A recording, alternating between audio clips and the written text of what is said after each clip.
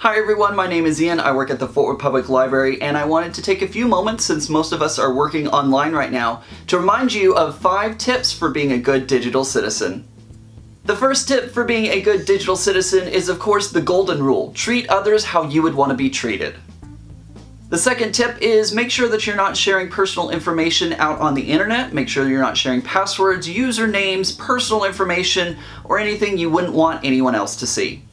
Tip number 3 is think about the future. Everything that you put out on the internet stays on the internet forever. Even if you delete a post, it can still be found. So be sure to think about what you're posting and what you're posting about.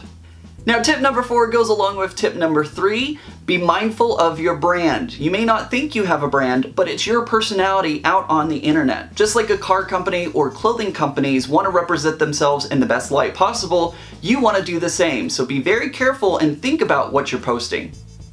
And of course, the last tip, number 5, is to be yourself. Be true and authentic, and that'll definitely help you as you navigate your way around the internet. You never know exactly how big your posts are going to be. You could go viral, who knows? So think about that whenever you're creating any content for the internet.